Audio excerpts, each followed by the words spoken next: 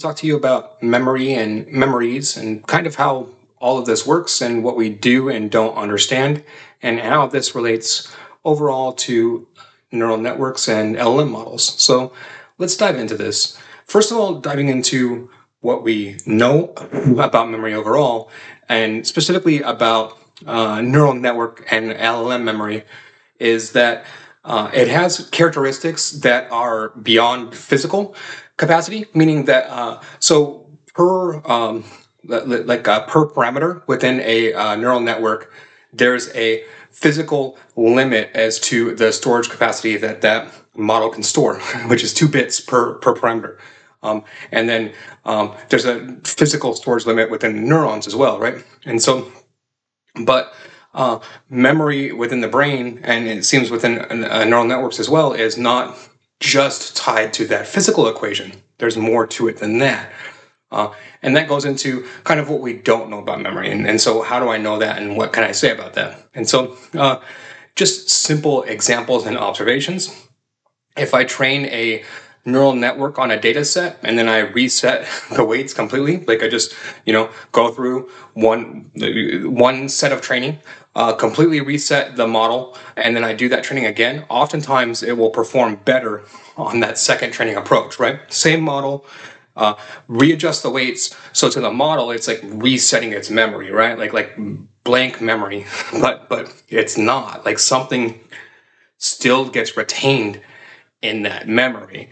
And then I can prove this out via transfer learning. It's another very common concept, and it's very related to this, right?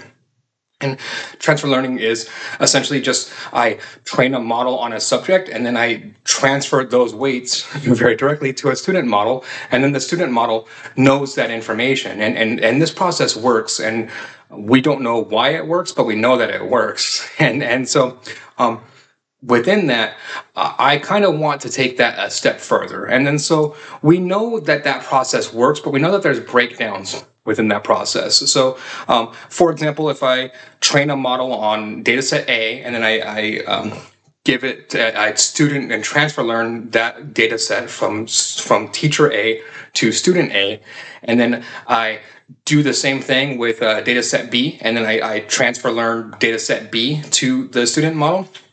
All of a sudden, the student model forgets dataset A. So it's just kind of the last input is kind of how it works. But I wanted to experiment with that and dive that down further. And can we utilize this in different ways and in a unique way? And then so I start off this experimentation, first of all, trying to understand kind of this dynamic more, right? And then so I call it this overall dynamic, I call it ghost memory. And meaning that there's something that occurs within this, and there's a ghost trace of a memory, and that's what I want to isolate, right? I want to isolate the ghost memories themselves, and can I use them? And then so the very first experiment that I do is essentially I take a model, and then I have the original model, and then I do 2 experiments here. I do a clean reset and a partial reset on this model. And then meaning reset meaning just fully reset the weights, and then a partial reset meaning let's simulate collapse, like a compression of the model. And as you can see here, both of these methods end up significantly outperforming the original model, meaning that there's something going on here, right? Especially with the partial reset.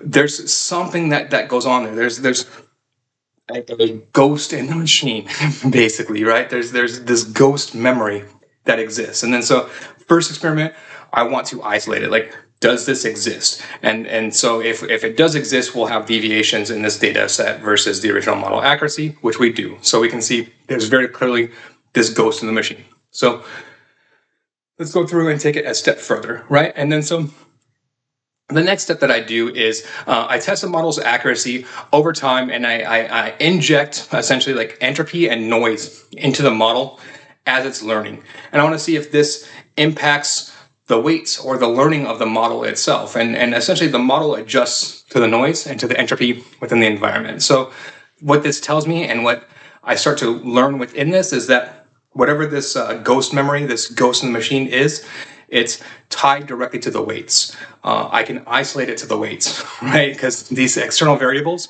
essentially what I'm doing in this experiment is isolating the external variables, and they're not contributing to whatever this ghost memory is. So we know it's tied directly to the weights. So let's play around with that very specifically. So the next experiment that I do is I take a data set and I train a model on it, and then I essentially just transfer learning, right? And then I train the model on the data set and then inject those weights directly into the same model, but a student model, and then see what happens. And then what ends up happening is exactly as I would expect with that. Not exactly as I would expect, but so the student model starts off almost immediately at 100% accuracy, like no training, right? And then so it's like the concept of just downloading, all of a sudden this model knows Kung Fu. And then in this instance, it's training, it's like it's a classifier for like a moon shapes, but in this instance, like this model knows Kung Fu when it comes to classifying moon shapes. Like it comes out of the box like with 100% accuracy. Like because it just is trained on the weights. Like the weights that are injected into it give it the information, and we can train it a little bit more, and it'll train, but we don't need to, right? Like so, what we're showing here is literally just by injecting these weights into the model, by training one model, taking its weights, and then essentially the math is very simple, right? So we have our model and we initialize it with weights, and we initialize it with random weights, and then so we always initialize it with the same random weights, and then we train the model, and then after we train the model, we have a difference between our randomized weights and the base weights and the trained weights. And then we just take that difference and we inject that difference into the student model. So the student model gets immediately to start with whatever the n weights were of the teacher model. It ends up being amazing, right? Like memory transfer.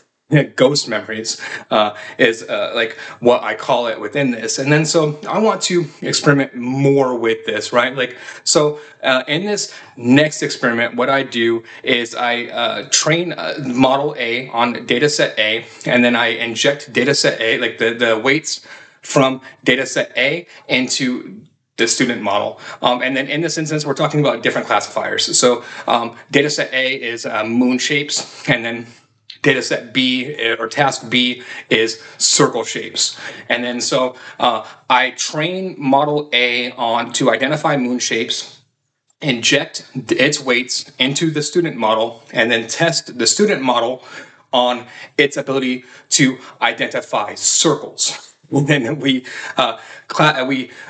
measure like the base performance versus that injected performance, and then we can see there's significant difference, right? Injecting the moon classification data has a significant impact, and it improves the model's performance when it comes to circle classification data. Kind of just proving that you can transfer, learn, and learn across subjects, that this is a generalizable concept. And then so kind of the last experiment that I want to play around with is understand this full dynamics of it, right? So as I mentioned at the top of this video, if you take dataset A and then you inject it into the model, and then you inject dataset B into the student model, then it will all of a sudden forget dataset A. But according to this whole concept, I don't think it 100% forgets. And then so that's what I want to test within this, right? And then so this to me is the most interesting experiment that we get out of all of this. And then so essentially what we see is, so we start off with our dataset A.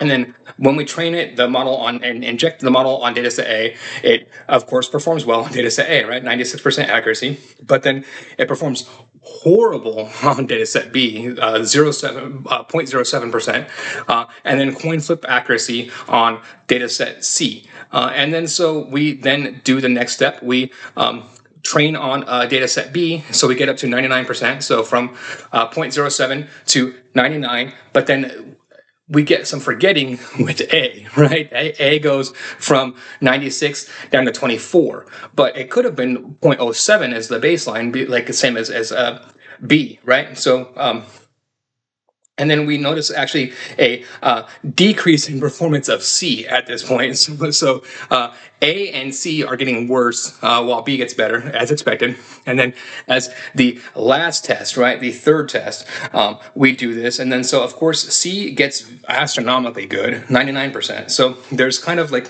what this tells me is this stacks on each other. Like we can inject multiple times and multiple injections have some sort of positive impact. And then look at the results, right? Look, like A and B, look at A and B compared to the previous results, like that 24% on test B for A and that 0.07% on the test B on test A for B. Sorry, it's gets kind of confusing, but you can see the data here. And then looking at this very last test, like 0.68, 0.50, and 0.99, right? Significant improvement across the board. So what we see is that while there is forgetting, and it's true within this transfer learning process, it's not 100% forgetting. There's some sort of ghost memory that exists within this. And then so how do you utilize this within a real world setting? To me, it's very simplistic, right? And so the very first thing I did is I open sourced all of this. And then so I call it the ghost memory system. And then how I envision this is it's a modular framework. And then so I envision it kind of like books, right? And then so you take your model and then you would train it on different tasks, whatever the different tasks are.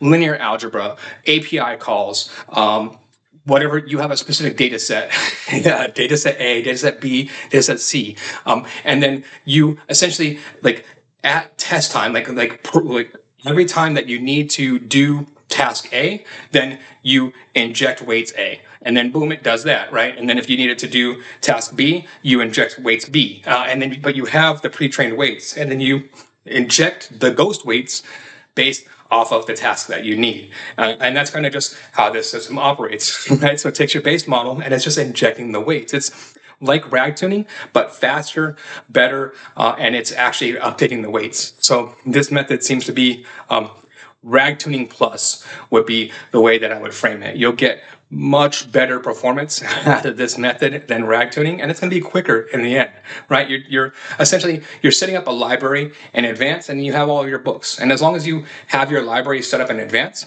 and you have all of the books that you need for your library, you're good to go. So I'll leave a link to both the collab that I went through, the experiments here, as well as the GitHub repository for this. And if you like this type of content, please like and subscribe. Thank you very much.